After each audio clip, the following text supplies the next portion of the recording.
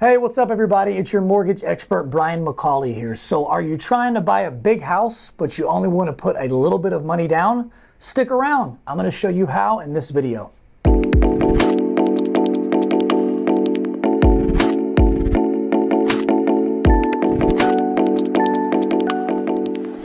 So as the housing market continues to rise, so do prices of homes. And people are wondering in today's market, how do I buy such a big house that I like, but I don't want to spend all my money on my down payment? I don't have 10% down. I don't have 20% down. When you get into these larger home amounts, sometimes these investors want more money down.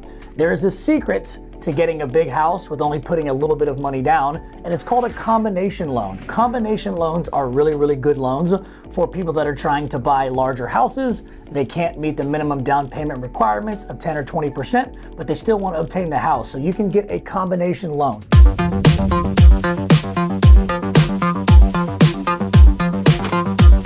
Let's talk about an example. Let's say that somebody wants to buy an $800,000 house.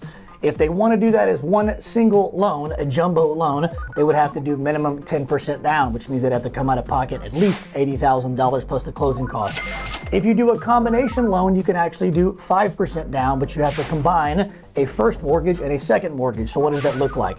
We'll use the example for $800,000. If somebody wants to put 5% down, they would get a first loan for $647,000, which is the maximum for a single conforming loan. They would put 5% down, which would be 40 grand. So that would leave them with a $760,000 loan amount. So you take the 760 minus the 647, that leaves you with a second lien of 113,000. So right there you have proof of a combination loan. You combine a first loan of 647, a second loan of 113, that gets you to 760,000, and the buyer puts down the difference, which is the 5%.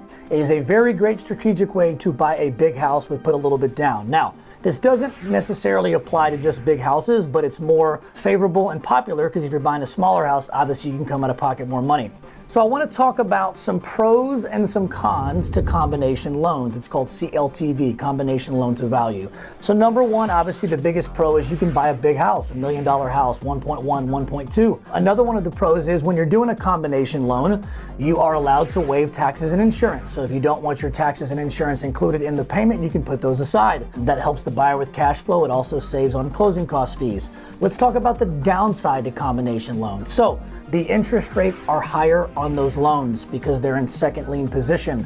Why does that matter? Well, the way that these investors think are, if this person's doing maximum financing and we're in second lien position, if for some reason this house forecloses or the people can't make their payments, they are second in line to get repaid. So because the risk is higher, the interest rate is higher on that loan. Normally, the interest rates on those second loans range anywhere from 1% to 2% higher than the first lien. So if the first lien was 5.5, the second lien might be anywhere from 6.5 to 7.5. That all depends upon your loan to value. That depends upon your FICO score. That depends upon all the other variables that are determined by a home loan, but they are a little bit higher.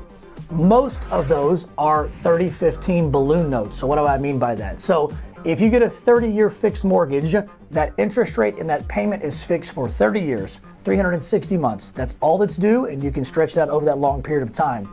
If you get a second lien, it is a 30-15 balloon note. What does that mean? That means the payments on that second lien are amortized over a 30-year payment, but they're only amortized through 15 years.